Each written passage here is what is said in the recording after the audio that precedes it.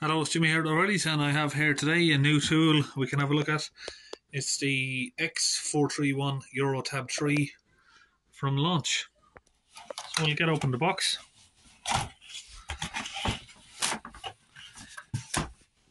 And we have a big plastic case inside. We're going to get that out. Okay, here we have it. Let's get it down and open it up. Got a couple of little red clips here on the front. So it's got a top section and a lower section there. You can see there inside it's got some instructions, a user guide there, and a user manual. Scope, so it's a scope box. But we won't need these, I'm pretty sure. Should know how to use one of these by now. I've got the Euro Tab 2. So let's get our hand under here and take off the protective cover. So we have here some fittings for older type Mercedes and BMW. And we have here the Smart Link box.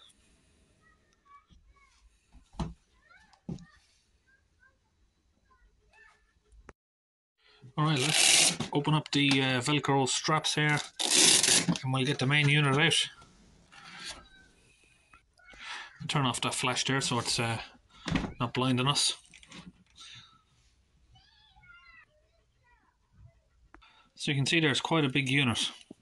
It's quite thick, it's quite heavy, and it is a massive screen compared to some tablets. On the side here we've got waterproof buttons, so you can see DC input. They're all sealed, watertight tabs on them there, so you can keep it watertight, so you can close them and open them. Let's try and get one open. I've got very short nails, so might not be possible. So they're quite stiff, so it turns out it looks like I'm going to need something to open those with soon. But anyway, it's a DC input. I'm sure maybe it's on and off button in there. SD card button or a HD lead in there.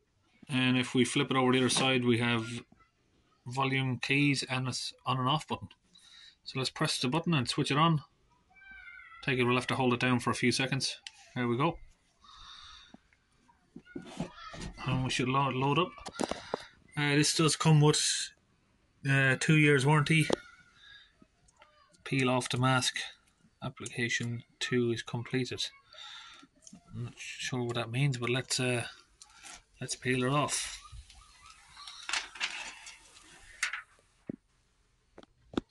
Okay, it's loaded up, so you can see there it's already got the time and date already set in it. So this is the first time I've opened it, but somehow it's already been set. So let's have a look at what we're looking at. System updates, Team Viewer, Quick Support. You got Google Chrome. You can watch YouTube on this. Same as you can do on my my Euro Tab 2. So let's have a look. Go into the Diagnostic application here for the Euro 3. We've got Intelligent Diagnose, Local Diagnose, Service Functions. Let's have a look in there. You've got brake resets, oil maintenance, steering angle, battery matching, ABS bleeding, electronic throttle relearns, TPMS, DPF regens, AC system initialize, adaptive front lighting, AdBlue resets, air fuel resets, air level calibration, clutch matching, coolant bleeding, crank position sensor adaptations, ECU resets, EGR adaptations, engine power balance monitoring, FRM matching, gas particulate filter regeneration. This is going to be one of the newer things in the petrol cars now. I think they're fitting these particulate filters to them. Gateway module, gearbox learn, high voltage batteries, so I'll take it that's for EVs. Immobilizer programming. You can add all sorts of add-ons to this. I had a little read about it before I got it, of course. You can add an immobilizer unit to it like that for programming keys. I'll just turn back on the light there, it's a little bit dark. Immobilizer reset, injector coding, intelligent cruise systems, language, motor calibration, angle, NOx sensor resets, rainfall sensors. So basically anything that's controlled electronically on the car, you can control it. What else have we got? Technical library, more. Launch cloud, tablet settings, online shop, social media. ADAS is not something I've got into yet, but maybe sometime in the future. It's advanced driver assistance settings, something like that stands for. Toolbox, we should have the same stuff in here. So you got, these are the add-ons that you can use for it. Oscilloscope, sensor box, BST 360 battery tester, which I've got, and the video scope I've got. TPMS, I think some of that comes with this. Immobilizer programming and CAT 601. I'm not even sure what that one is. Oh, that's the, I think this is the automatic gearbox flusher. So something to do with that. You must be able to connect that up to the vehicle somehow. Remote, you got remote diag again. It's not something I've ever really got into, even though it is quite a handy thing. I should probably look into it, but I've always been so busy just working, I've never really paid attention to getting into any of this stuff. But if anyone else has done it, please feel free to let me know, and you can comment down below there, just to give anyone else some advice on the stuff that I don't really get into. So this remote stuff, if you've used it, let us know. Technical library, vehicle coverage. Let's go to intelligent diagnose. Well, we're not connected to a vehicle, so it's not going to work. So let's cut that off. Should slide it up. Go back. And let's have a look inside the case and see what else we have in there. Before we look inside the case, actually, just one thing I'd like to mention on these. What I did notice, what I did like very much on my Tab 2, was this stand. When you pull it out, it's quite stiff, and it's quite a good stand, because when you move it out, it's stiff, it stays there. So when I put that on the steering wheel, it holds.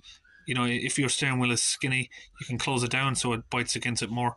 If you got a thicker steering, or you want to hold the tablet at a different angle, you can move this arm, the leg, and it'll stay wherever you put it, basically. On some of the other tablets I've got, this just sort of flaps around, and it's just not very good at holding the tablet. These ones, it's very sturdy, holds the tablet nice and steady. So I've just had to lay it down flat because it's going to fall over if I don't. So we'll open these 4 little tabs here. Open this side first. Let's have a look what we got. TPMS controller. This is something I'm going to have to do a little bit of learning about. Probably won't use it that much because I don't have a tire machine, and I don't get really involved with tires. Different cables. Let's have a look what else we got in here. Crocodile clips and some other adapters there for looks like they are for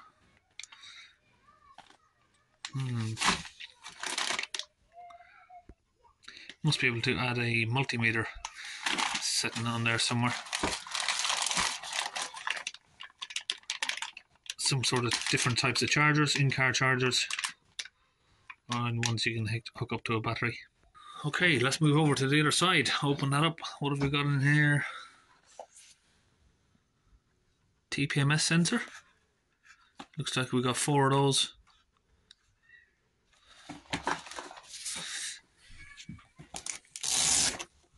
Open the Velcro straps. Have again another instruction book for the TPMS wand. That's what it's called, a wand. Launch. That's the scope box, I take it.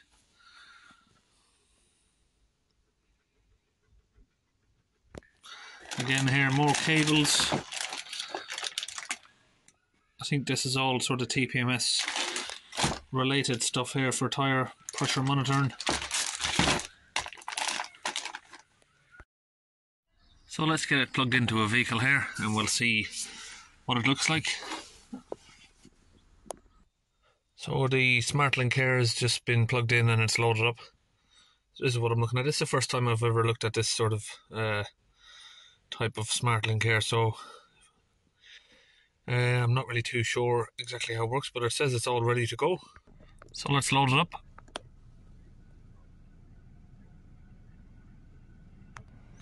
We'll open up the diagnostic menu there. So we've got intelligent diagnose, local diagnose. Intelligent diagnose, you need Wi-Fi connection for it. So let's go straight to that one. Let's see how long that takes to connect to the VCI. This is the first time now I'm connecting it, so maybe longer than usual. And I can hear it beeping there.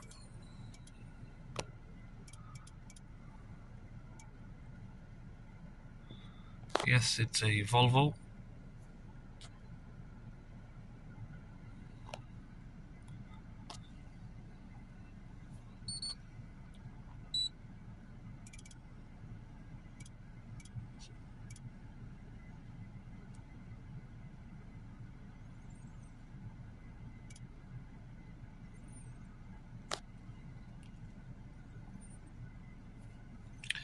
And we shall press a smart detection. That'll just run through everything.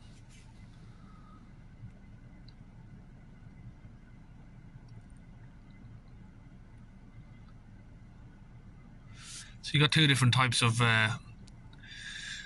systems, or looks, or whatever you like to call it. You can use this topology system, or you can switch up there to a system list, which just gives you a list of like the engine module, the brakes, the control, the power steering, traction control modules, all that sort of thing in a list rather than in this topology view. So let's go to the codes and see what we got. So it looks like it's got an issue with the battery there. Signal message, interruption from the signal, invalid. Interrupted communication with the climate control module, so it may be a battery. DIM unidentified, so I'm not sure what that is. Everything else is green. Oh, we've got some more down here. Again, signal failures. Signal failure. So this is what I'm saying about the topology versus the normal sort of standard system that you see on most sort of diagnostic scan tools. So it just depends what sort of look you prefer. So let's go into the engine control module here. Let's see if there's any codes. We've got none. And we can press back just down here. Data stream. What you'd expect from most sort of decent range scan tools. You got all this sort of stuff that you can look through.